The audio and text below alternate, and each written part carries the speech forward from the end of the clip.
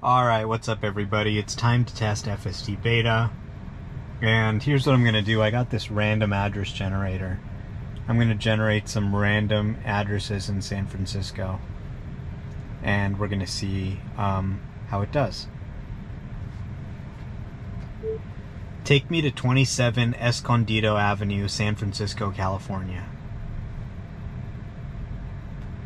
Alright. So there's a random address that I just gave it. I've never been to this address before. And we're going to go there and see how the software does.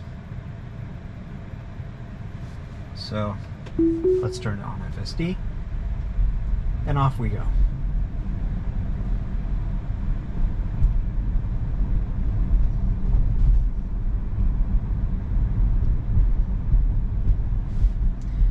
So this is really the user experience of the future. Instead of having to actually drive places yourself, you just tap where you want to go on the software, or just say where you want to go, and the car just takes you there with AI. So this is going to quickly become, within the next couple of years, how people do 90 to 95% of their driving. Maybe, 5 to 10% of the time they'll want to take control themselves, and they'll still have the option to for now. But 90 to 95% of the time they'll just let the software handle driving, because most of the driving people actually have to do is pretty boring. Sitting in bumper to bumper traffic, not really the sort of passionate scenes you see on car commercials, right? Or what people are really thinking of when they say, oh, I love to drive. Nobody loves to drive in traffic. They love to drive on an open road with beautiful hills and on a sunny day maybe. But most of the driving people do is actually not that fun. It's very much just trying to accomplish a purpose of getting somewhere. And already today, a lot of people don't realize how advanced the Tesla software's actually gotten. Already today, it can do a lot of these drives for you. I can give it a random address, and I can be fairly confident that it's going to be able to drive there. Even though San Francisco's crazy, there's tons of adversarial situations, weird streets, even this. I mean, what kind of weird street is this? But it's able to handle pretty much anything you throw at it these days. Not everything, but the vast majority of situations you're going to encounter in the real world, even in a dense urban environment like San Francisco. I remember it was one of the shareholder meetings or something long ago, 2019, 2018 maybe, where Elon was talking about FSD, and someone said, well, is it even going to work in a place like San Francisco? And Elon said, yeah, it'll even work in San Francisco. And, I'm a huge Autopilot fan, but even I had a hard time believing him. I was like, no way it's really going to work very well in San Francisco. I mean, I can't even imagine it making, turns and handling that kind of stuff with a more suburban environment like the South Bay. How is it going to be able to handle something like San Francisco? But here we are in 2023, and it can do just that. It can handle San Francisco roads, and it can drive them just like a human. And it can do it using just computer vision, no HD maps. You saw a Waymo car there with a bunch of LiDAR. It's using HD maps. This Tesla doesn't require any of that. So it's an incredible breakthrough in scalability and really getting this technology into everybody's hands in a form that they can actually use and that can start preventing crashes. A lot of people don't realize that autonomy is no longer a question. Autonomy has basically been proven solvable, right? Like, there are tons of driverless cars driving around San Francisco. We may even see some during this drive. I'll point it out if I see a car without a driver. But there are actual cars without drivers driving around in San Francisco. So the amount of progress the industry has made really can't be overstated. We've gone from this being a science fiction type situation where it's like, okay, can we do autonomy? Is autonomy possible? To a world where any ordinary person can go to Arizona and take a driverless ride, no invite needed. Here in San Francisco, if you have an invite, you can try a driverless Cruise or Waymo, which are the special built cars that use LiDAR and HD maps. And as you can see here, even the AI that's in ordinary cars that you can buy and take home, like a Tesla, are now getting to the place where they can complete a lot of these drives on their own. And looking at the evolution of the software, it just seems completely inevitable that they're going to get it to a place where it surpasses human ability. And I mean, this shouldn't really be surprising. I mean, we're seeing a general trend in the economy where pretty much any economically valuable work, AI and software, is surpassing human level performance. So this is a major sort of economic shift we have to contend with on multiple levels, but it's very much happening in driving too. And it takes a lot of time. The real world is incredibly diverse and filled with a very, very long tail of edge cases. So yeah, it's going to take time to go through all of these and make sure the software is completely robust against everything that can happen. But you just sort of look at the trend line, right? And human level performance on driving is flat. The number of fatalities in recent years here in the United States has actually been going up. So human performance is actually flat to declining, especially with how hooked people are getting into their smartphones. That's a big reason why people have actually been crashing more and dying more. So the human level performance, it's not improving. And you know, some people say, well, we should redesign our roads to be safer and add these features to the car. That's great. You know, you can definitely improve safety that way, but generally humans are pretty flat. And, you know, you can't really expect everyone to invest in, you know, implementing safer roads or people to get, you know, a brand new car that has, you know, these higher end packages or whatever. So really, this is going to be really key. Having autonomy and actually making it simple enough that it can run with just a few cameras attached on the car, an FSD computer, and it doesn't really need a ton of expensive equipment to do what it needs to do. The latest Tesla cars can run this FSD software without even radar, without even ultrasonics, just pure vision. So it's incredibly easy to add on to pretty much any other EV or any other car and add this functionality to the car. And there's millions of Tesla cars that are out on the road today that can already run this. And they just keep pushing out updates and making it drive better and better.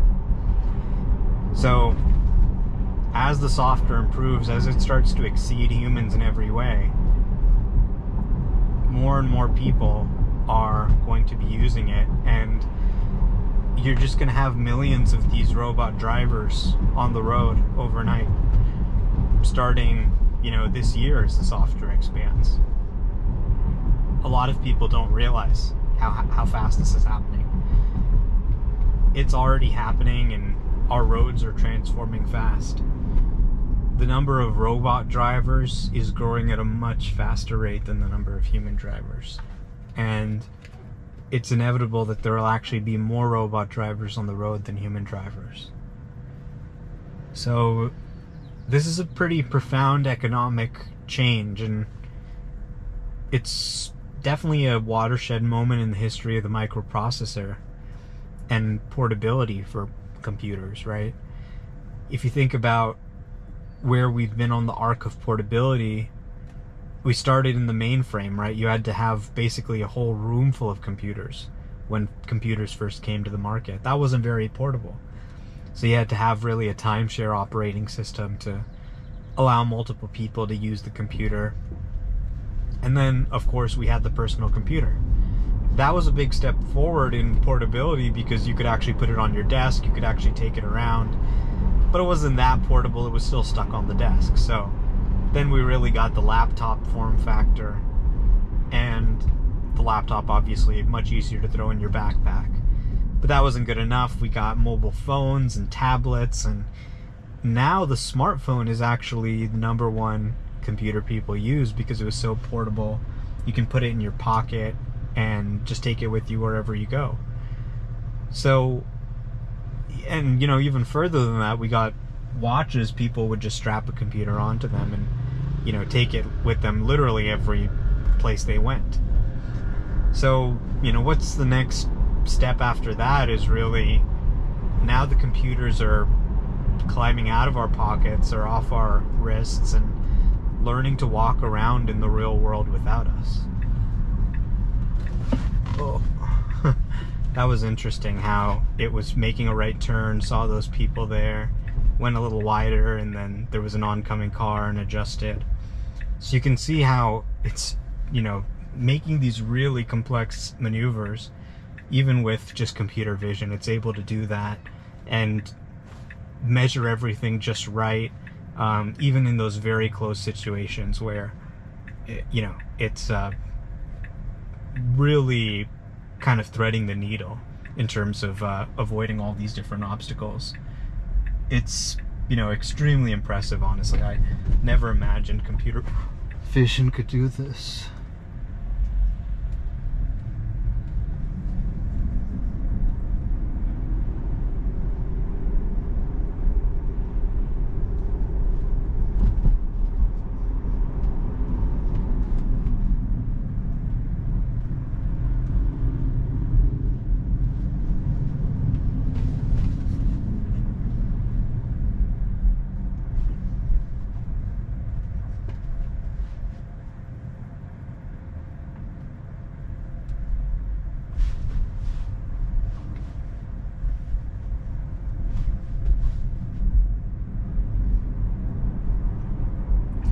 Moving along here.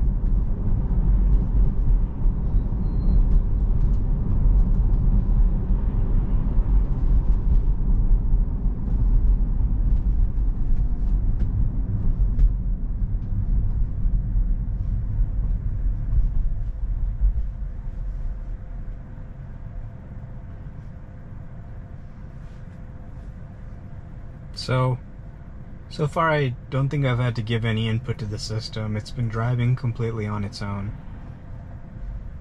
And this isn't even the latest update. They'll probably release 11.4 and make this version obsolete. And I'll just download the update and the car will just start driving much better. Okay, looks like we got a lot of construction equipment here. Lane's a little blocked, so it's slowed down. It thought about getting out of the lane, but there were a lot of cars coming. And it looks like now we're merging back in. So that was a good handling of a construction environment. Not perfect, but good. So yeah, I think, this is something that people are gonna want. It completely changes the experience of what it is to even have a car, right? It's almost not even fair to call it a car because it becomes such a different product. It's not this thing you have to drive, but it's actually this computer that can take you places. And all you have to do is just say what you want and boom, there you are. It's a really kind of fun experience, and it's got this great sound system. It's got this display, you can watch movies. Everybody's gonna want one of these things, and honestly, if you don't have one, go order one. If you have one, try the FSD beta if it's available in your region. I mean, the way the prices are now, it's extremely affordable. It's really kind of, if you look at the long-term per mile total cost of ownership, it's actually more affordable or similar to a Toyota Camry or a Corolla. And that's kind of surprising. A lot of people think, oh, well, Tesla is really expensive. But you can get the $7,500 tax credit, you can get state incentives, you can get utility incentives. And then, of course, you save because you don't have to buy gas, and electric cars require much less maintenance, no fuel changes or anything like that. So here we are. I generated a completely random address from the random address generator, and it took us there. I didn't have to give any input. So, get a Tesla with full self-driving. It's pretty good. Help train the system, make it better. I really do believe that this car, with the right software, can become autonomous, and that's what Tesla's doing. So, go check out the Tesla. Great deals on a Tesla right now. Get one with the full self-driving and try it out in your area. It works anywhere in US or Canada right now. And, you know, Tesla stock also pretty cheap relative to before. So, not financial advice, but maybe you want to pick some of that up. I think if you just look at the unit economics of Tesla's sort of autonomous software compared to the others, autonomy is happening and Tesla's in a better position to make money from it than any other company that's out there. So, really impressed with Tesla FSD. Great job to the Tesla AI team, and super excited for 11.4 and all the other updates out there. If you're seeing good things with FSD, or you're seeing it not work in your area, share your comments online. I love seeing comments from people all over the country sharing their experiences with FSD, whether it's good or bad, things that went well, things they'd like to see improved, and just helping to get the software to the point where it can save potentially 1 million lives a year around the globe.